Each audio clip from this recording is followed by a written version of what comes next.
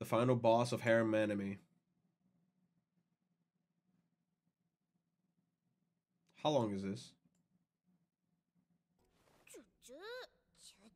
No. Oh no. Now before you judge, this is exactly what it looks like. Is this ahhhck?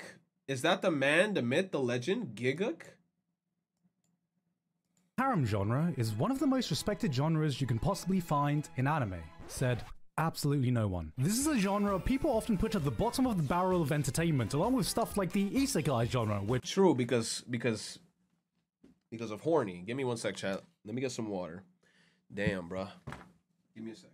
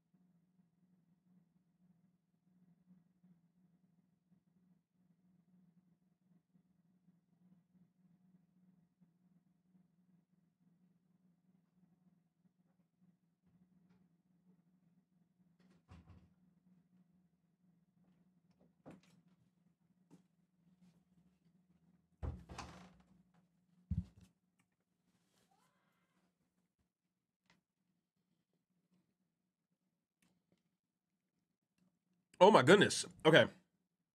which, hold up, okay, there we go. Okay, I absolutely agree with. But recently, it feels like the genre is going through a bit of an evolution. No longer can you get away with some boring vanilla premise anymore. There needs to be some unique gimmick, like what if all the love interests were quintuplets? Or what if the winner was actually the loser? Or what if we have a show like Girlfriend, Girlfriend, where a series said, instead of leading up to one single final winner, what if we just indulge in the harem? Cause, boys, why settle for one girl when you can have multiple? Oh, sit, snap, chill. But what if we could have more? What if 2, 3, or even 4 girlfriends wasn't enough? Well, right now we have a show so insane, so unhinged, we are now limit testing polygamy. A series about one man who found the infinite Riz glitch, became the apex of all boyfriends, and in the process may have pushed this genre to new heights. So if you looked at a series like Girlfriend, Girlfriend and thought to yourself, can we get much higher? I present to you so the 100 girlfriends who really love you. But if 100 girls...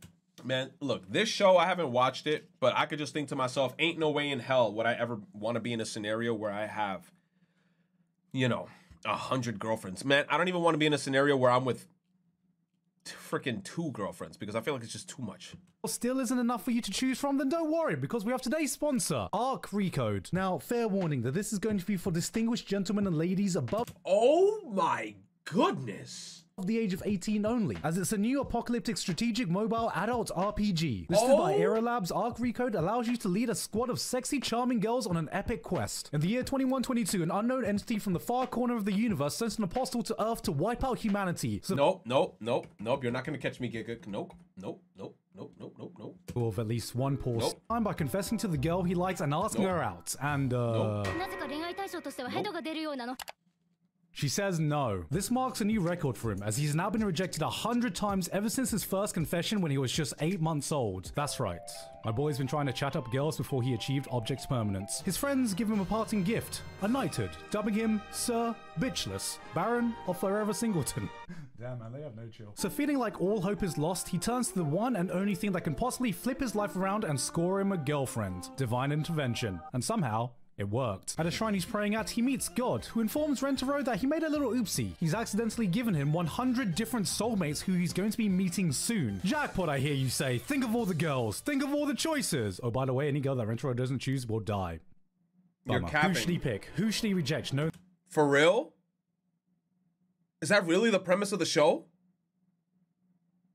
They'll die? Oh, nah. No wonder he gotta stay with all of them. He don't want any of them to die, so... yeah, all my girls. The consequences, with a matter of life or death, the prospect of having blood on his hands, he stands up, faces the music, and makes the decision only a true protagonist can make. If the girls I don't choose dies, there is only one choice to be made. They're all mine. I will date all of them.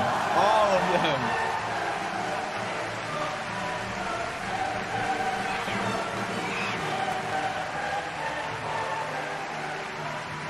This show is fucking stupid. The harem genre has never exactly been the benchmark of highbrow entertainment, so for those who don't normally indulge in it, you may not understand what the appeal is. Is it for the romance?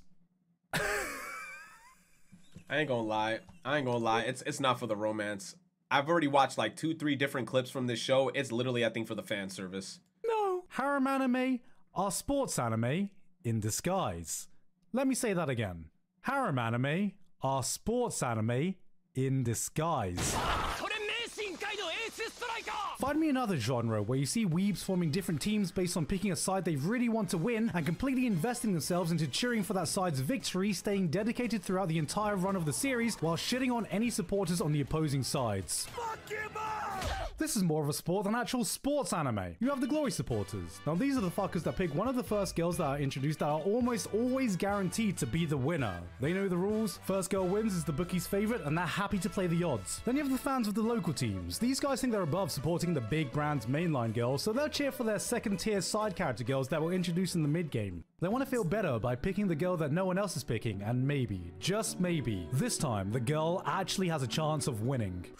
Like any sport, you follow your team through to the end, no matter how many years it takes, no matter how many hundreds of chapters, until eventually a single girl gets picked. If it's your girl, you celebrate in euphoria. You had the best taste. Your girl got the ending she deserved, and like any true sports fan, watching your girl win is as sweet as laughing at anyone now on suicide watch for backing the losing horse. But if your girl lost, there's only one thing you can do. Come together with your fellow degenerates and cry about it. Together, you'll tell yourselves, it's alright.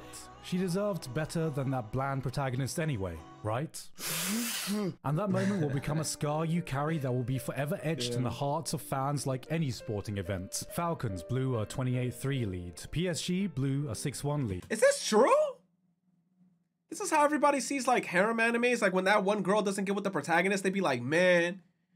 Oh, you know what I could think of as a perfect example for this show? What is that show? The one with the isekai where the girl had the blue hair and her sister had the pink hair. And then everybody was like fiending for the blue-haired girl to be with the protagonist, but then something happened. Re:Zero, that's what it was, bruh. Everybody was losing their mind for that blue-haired maid, bruh. The quintuplets ending made me laugh. She got cucked. I heard some shit like that happen. Rui blew Natsuo, then gave him to a vegetable. This is the foundation of a harem series, so how can a series in the genre work where every girl is the winner, every girl gets picked, there is no losing team because everyone immediately wins? Well, you make fun of all that shit. Let's be real, when you're watching a series about some plain, boring-ass guy with average looks suddenly having a bunch of hot girls all fawning and fighting over him, you aren't exactly coming into this for some realism you can relate to in your own life, right? Oh god, he's flatlining! With harem anime, your suspension of disbelief has been pushed beyond the stratosphere already, so to parody it, 100 Girlfriend goes, let's just completely obliterate that. Everything has been exaggerated to the point of insanity. Plot, design, characters, we don't Yes, I noticed that, bro. Like, I feel like they took this show and they cranked it to 11. Like, this show was insane, bro. At this point, you might as well make this shit into a hentai low-key. 5 girls or 10 girls, we have 100 girls. Karane isn't just a tsundere, she's a turbo tsundere. Shizuka isn't just shy, she's turbo shy. Hikari isn't just horny, she...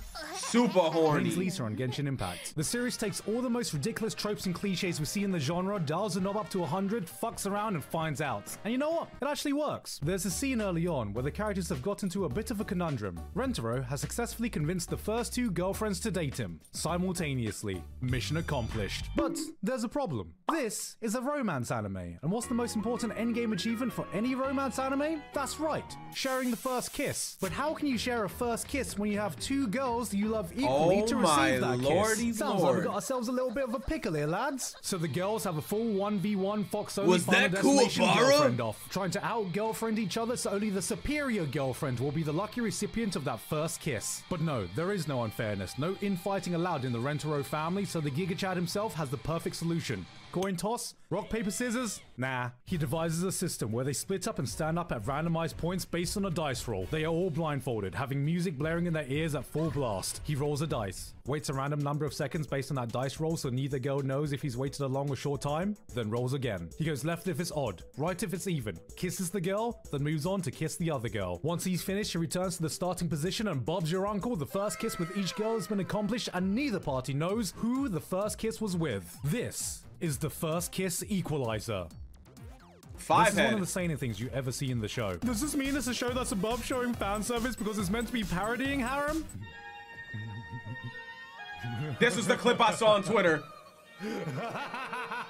I saw this shit on Twitter and I was like, what the fuck? Without being overly reliant on cheap shots, because the biggest compliment I can give it is that beyond being just a parody, the cast have genuine chemistry with each other. Always Sunny, Parks and Recreation, Peep Show. A lot of my favorite sitcoms have a core cast that already works so well with each other. So the secret is just putting them in different situations to see how they'd act. And 100 Girlfriends is like putting an all-you-can-eat buffet of every insane character trope you see in anime in the most unhinged situations you can think of, and seeing what kind of insanity would ensue. The girls play off each other as much as they do Rentaro. They fight with each other, banter with each other, sincerely care for one another. Every girl has a different dynamic with every other girl, and partway through the series, the harem starts acting more like some dysfunctional family than anything else. When I started this series, I thought it was going to be some lol XD silly meme show with a funny gimmick that I would get bored of after a few episodes. But after I caught up to the anime and realized that wasn't enough, I started blasting through the manga, and it was around Girlfriend 12 that it slowly started to dawn on me that holy shit, this isn't just a gimmick.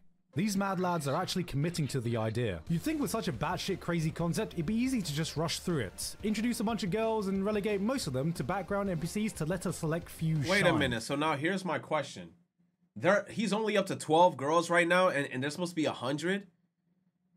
Oh my god, this show's gonna take forever.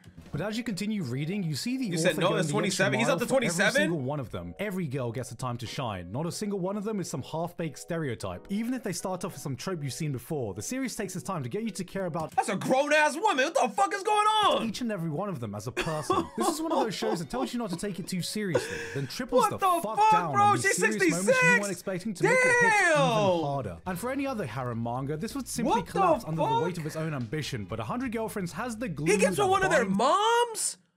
Oh my god, bro. Yo, this man's testosterone levels gotta be at 200,000, bro. It's everything together. Michael Jordan, Lionel Messi, Muhammad Ali, Tiger Woods. What do they have in common with Aijo Rentaro? That's right. They're the goats of their respective positions. I mean, with multiple women. My man saw Japan's population crisis and said, fine, I'll do it myself. Here is someone in line to father more children than Genghis Khan. And you know, Genghis Khan himself once said, and I quote, "The greatest joy for a man is to defeat his enemies, to drive them before him, to take all they possess, to see those they love in tears, to ride their horses and hold their wives and daughters in his arms." So clearly, Genghis played League of Legends. But Rentaro isn't a toxic gamer like that. He captures the hearts of women by being the best damn boyfriend it's actually possible to be. If there was a complete antithesis to Kazuya, Rentaro would be it. He doesn't just show love to his girlfriends, he downright worships his girlfriends. Every single one of them. equally. And you know what? He fucking deserves it. Here is a man who has only known rejection in his life. The Giga Chad confessed 100 times, failed 100 times, and didn't let that phase him. Where every other harem protagonist takes 200 chapters to come to terms with their feelings, Rentaro only knows the pain of unrequited love and will go to any lengths to make sure his loved ones don't feel that same thing. One of his potential girlfriends suffered from crippling shyness. She was a background character, and just by getting a bit of attention, she would disappear. All she could muster up was the strength to confess behind a wall, and that was okay. That was all she needed to be satisfied before she would fade away again. And she did. She would never be seen again, it was said, as the chapter comes to an end. Really? Only for Rentaro to rip the manga pages to shred. No way, he broke the fourth wall and he ripped it? Forced the chapter to keep going, goes literally superhuman looking for her. He forced the chapter to keep going? That's cool as hell. I like it when shows do that. He broke the fourth wall. And didn't stop until he could say, I love you, bitch. This is a man who would shatter the fourth wall, literally bend the laws of reality to make every single one of his girlfriends happy. He is the apex boyfriend every boyfriend aspires to be, and under his watch there is no best girl war. Every girl is equally loved. All girls are best girl. There is no contest. If the readers want to vote on their favorite, he will literally rig the vote so every single one of the girls get the same amount. In the Harem series, containing the Harem of Harems, theoretically the most ferocious battlefield you'd be able to find in anime, he's achieved the waifu world peace. Now, if that's not real power, I don't know what is. 100 Girlfriends is truly an enigma, a series with an insane premise that actually fully commits to it and delivers where most of the series in the genre is parodying fails. Currently, we're about 150 chapters in, and about 26 girlfriends have been introduced at the time of recording. Yes, we are only just over a quarter of the way through, and the author has said they are fully dedicated to getting that full 100. So no matter how many more hundreds of chapters or years— That's what I'm saying. Somebody in the chat says that they're up to 26. So we might expect like another couple years of them milking, like, you know, all the other girls that get introduced. And then here's the thing too with this show. They could keep on recycling the same 26 girls for like a year or two if they want to. And then decide to be like, all right, let's put 5 girls now, 5 new girls in. Goku. He can impregnate Goku. Uh-oh. Here's I have to wait. You bet your ass I will be sticking with this, whatever the end game of this harem looks like. I ain't got my glasses. How much are these? $9.99. You think I can get some bitches with these? True, will Rentaro get 100 girlfriends before Luffy finds the One Piece? Hey guys, hope you enjoyed that video. Thank you very much this month to Author Curtis Eckstein, Basil, Dysfunctional Degenerate, Flabberwocky, Husbando Hub, Mike808, Misaka12315, Payne Patchett, Pony Stark, Shouting Zombie, Walter Geist VT, and everyone else on my Patreon for helping to support me for this month and making this video possible. After this video, I realized I think I may have an addiction to manga with the word girlfriend in it. And I have no idea why. Domestic girlfriend, rent-a-girlfriend, 100 girlfriends. I'm sure there's another girlfriend I'm missing. Yeah, I have a problem. Oh god, they've discovered the secret to make me read the manga. Anyway though guys, hope you are ready for this Christmas holiday. This is going to be the last video this year before my best of anime of 2023 coming out in January next year. I'm going to be enjoying my Christmas holiday as well, so hope you do as well. Anyway though, that's been it from me. I've been ahhhck, and I'll see you all next time. But then here's my question, right? With the rent-a-girlfriend thing, or not rent-a-girlfriend, but this anime, the 100 girlfriends, right? This shit is going to be insane in terms of merchandise. You got to make merchandise for each one of those girls when that show eventually gets finished. And then people online are going to be like, nah, I need this girl from season 4, episode 6. That's my favorite girl. And then this is where the waifu wars actually happens within the internet, where they're going to be like, hey, man, you like this girl from season 1, episode 6, but season 2, episode 4's girl is a million times better than that basic bitch. And then that's where online fights are going to start. You said they already did? Hey, man. Hey, man. That's going to be a lot of, damn. Smash or pass. Smash or pass all 87 Attack on Titan characters? Bro, what?